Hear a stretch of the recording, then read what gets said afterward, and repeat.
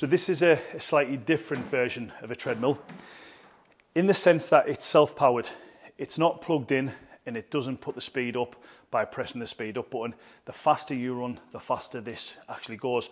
It's called a Curve Treadmill. As you can see, the shape of the deck. To get started on this, all Ashley will do is take her feet from the sides and she'll start walking.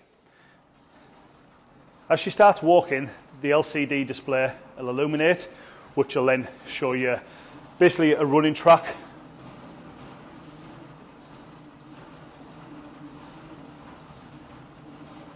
And what the running track's going to do now is that's going to show you the speed and the distance that she's travelled. As you can see, it's moving as she's moving.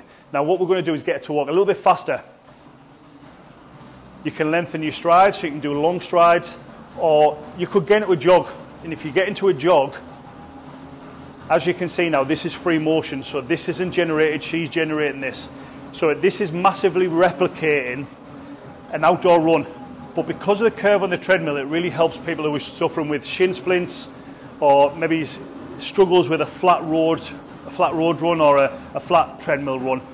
And then once you're finished on this, because it's self-powered, just simply slow down the walk, place your feet to the side, and the deck stopped.